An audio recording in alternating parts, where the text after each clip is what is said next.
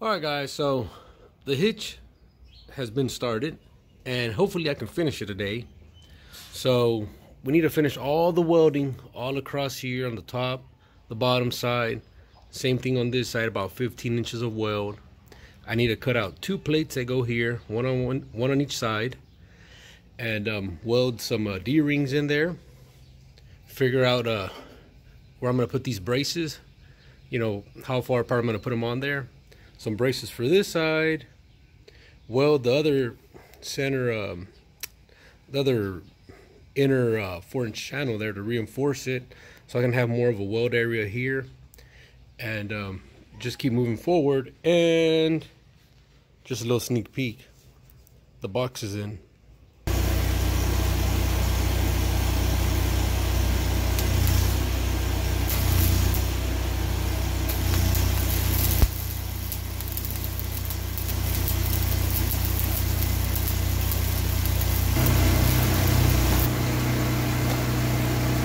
That was 7018 Hobart.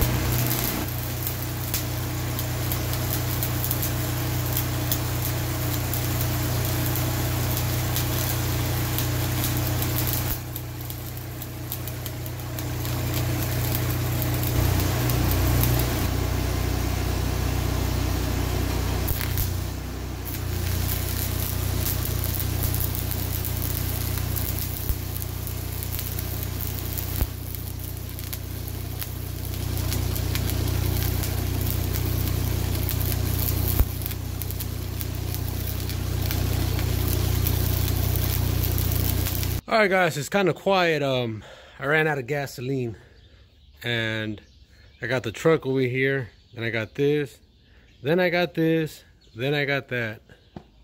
So I got to move all this so I can go get some gas because I don't have any gas cans. But I think the welds are coming out pretty good. Alright guys, I'm in the Mustang and we got a gas station here on the left.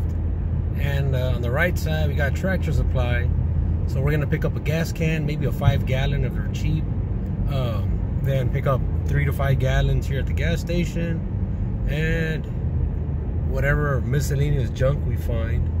So, and we're about to arrive at our destination. Good thing Tractor Supply is only a minute from the house, or a minute and a half.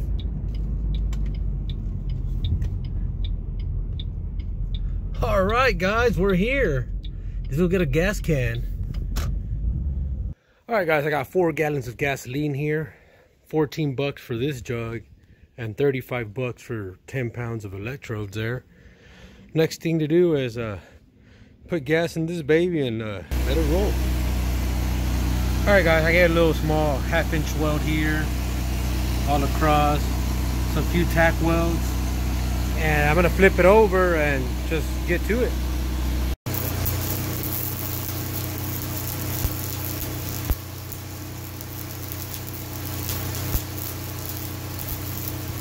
Alright guys, so I just flipped this over. As you can see, that's the penetration weld from the opposite side. So I'll just go ahead and give it one good pass all the way around here, and we should be good. 3 passes on the back, and that pass, another one over, we should be good. Alright guys, so I got both sections clamped on there. Drop it in place, and it'll be the same thing. Tack the bottom there because it moves, and just weld it up.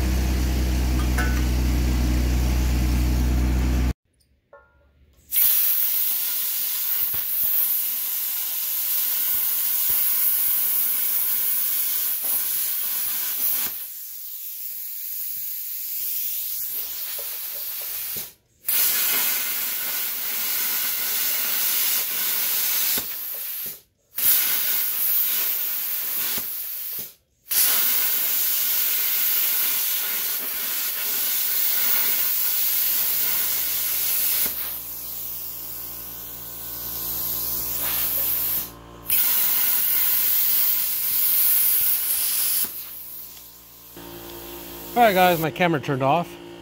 Like I was saying, I just need to probably use like a little grinding stone or something, kind of clean it up, and it looks pretty good.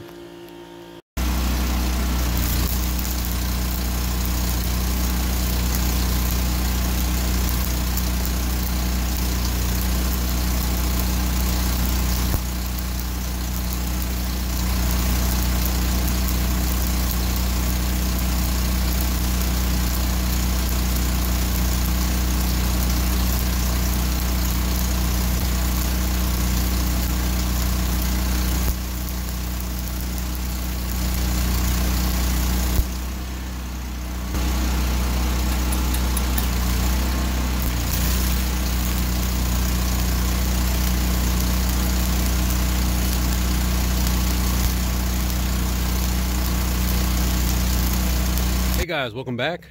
As y'all can see, everything's nice and clean now. I got rid of a lot of the buckets I had there, cut the grass and stuff. Have all my cables on that side. Have this thing welded up, and I had some concrete that I poured here many years ago, and it was covered with dirt, so now I can kind of, you know, get under the truck if I need to and not get all dusty. Here's the toolbox strapped on the side. And I put these angle irons here. So I just gotta put a clamp on this outer side. I'm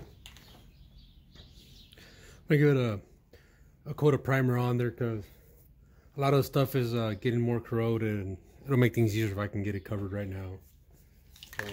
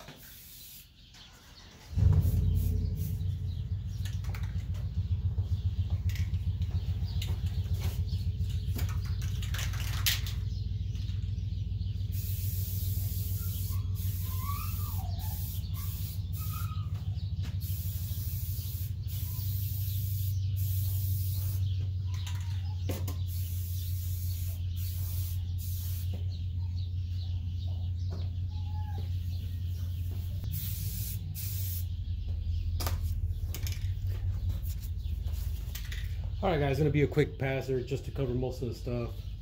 This is some good stuff. It's used on heavy rusted metal. I've used it before. This is light rust. I used some paint thinner on a rag. Once I gave it a quick sand and a wire brush, took off whatever I could of the grease and the dust, and give it a one coat. So I just got this little section to go here, and then I'll jump to that side, clean it, and I'll work myself to the center there. I'm just trying to get it all covered up, you know, in the next 2-3 days. So, alright guys. Alright guys, I'm not the best painter, but there's a lot of paint drip everywhere, which is perfectly fine. It'll prevent the rust from coming out sooner. As you can see, my painting skills. So now I gotta clean this one up a little bit, and I can put the center section there for the gooseneck hitch, and well, I actually have to unbolt this and weld these brackets in place before I paint this. I didn't want to do it with the gas tank here. Got some slag on there. There we go.